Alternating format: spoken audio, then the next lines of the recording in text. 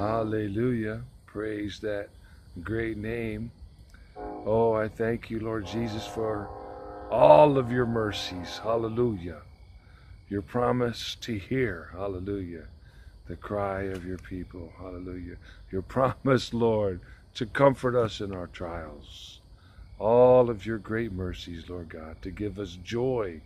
Hallelujah. And peace and rest in trusting in Christ our Lord. Thank God this morning, thinking about a verse in the Gospel of John, and Jesus said, if I be lifted up, I will draw all men unto me. When you think about the cross, it's fascinating what the Almighty God did in that cross. Here is the most horrific, the most brutal death. And the Almighty God is able to redeem that brutality and that cruelty and that violence and that suffering, and make it something beautiful and something holy. And it is Christ, the spotless Lamb of God, that was slain, the Bible says, from the foundations of the earth. Before he ever hung the first star in the sky, he knew the day and the hour that our Lord would give his life as a sacrifice for sin. Maybe you remember there was a great darkness that covered the earth. And that is prophesied that would happen. So before the, in the chronological order, the timepiece of the sky, God ordained it, and God set it up. And even the most brilliant minds would find that fascinating and so interesting that it would draw them. People that have suffered throughout the ages have found comfort in the sufferings of Christ. Here he was betrayed by one of his disciples, a friend. And that too is a prophecy in the Old Testament, how he would be betrayed by one of those that he broke bread with, that he went to the house of God together with, and he was betrayed. And of course we know he was betrayed by Judas. The story of the cross is so enlightening and so enriching. Jesus said, if I be lifted up, I will draw all men unto me. To me, it's like the story of Moses and the burning bush. He just found it fascinating. And so he drew near to see, what is this? What is this? And God had pulled him aside to consider this thing. And when he got near to the burning bush, of course, the Lord spoke to him out of the burning bush and said, this is a holy place.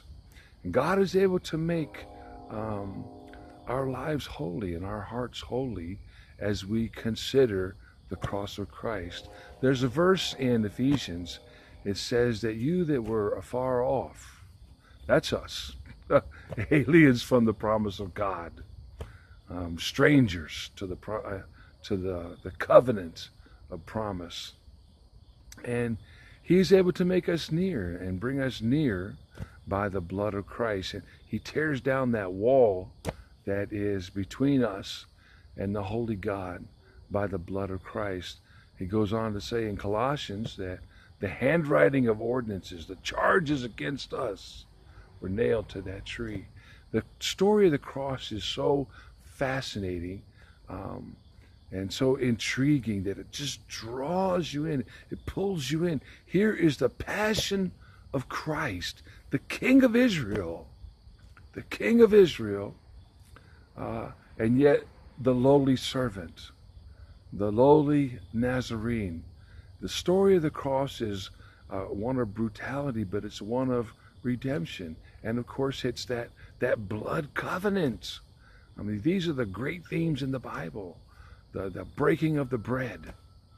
And that, of course, is the body of Christ. The shedding of blood, that covenant with the living God in the person of Jesus Christ and his work on the cross. And Jesus said, unless a seed dies, planted and is died, it remains alone.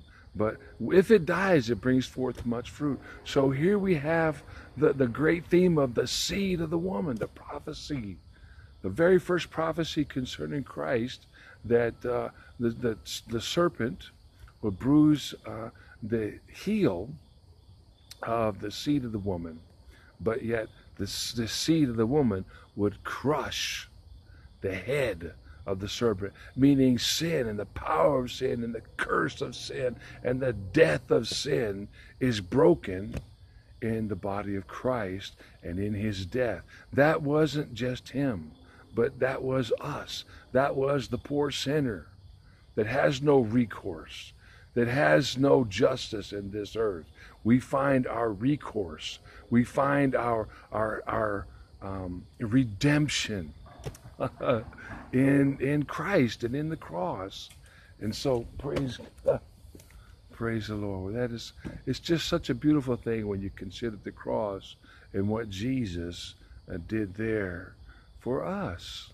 Jesus said, if I be lifted up, I will draw all men unto me.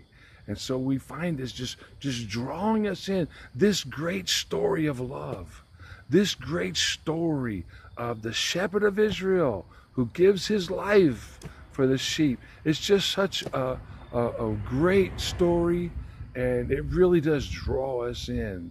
And so I just thank God for drawing us in today. Draw us near. Draw us nearer, my God, to thee, by the cross, by the blood of Jesus.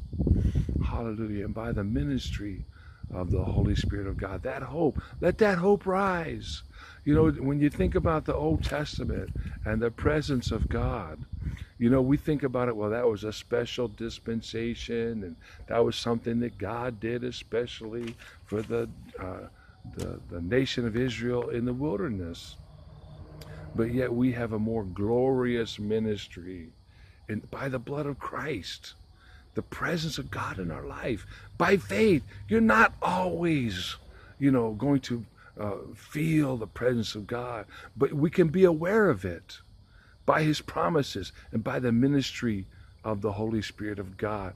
That's what I think it means to draw near to God, to just be aware that God is hovering over your life, to bless you, to open doors for you, to touch your heart, to keep you strong, and victorious over the wiles of the devil and the evil in this world. That is the power of the cross, that newness of life. Hallelujah. A living hope. Oh, hallelujah. And this is my prayer for you, that hope will come alive in your soul today, that your spirit will be refreshed, hallelujah, in his presence, that mind will be washed, that heart will be washed, that soul will be washed by the blood of Christ, that we can draw near to the living God without shame and without fear, but with boldness, knowing his promise and his willingness to receive us. Oh, hallelujah. Hallelujah. Well, anyway, God bless you all today. Just trying to share a few thoughts of the goodness of the Lord and his presence, his goodness, his mercy, his mighty power, and his willingness to receive us by the blood of Christ, by the power of the cross, God's great redemption for us. Hallelujah. By faith in Jesus Christ. God bless you today. Have fun, stay safe, and give God the glory in everything. Hallelujah.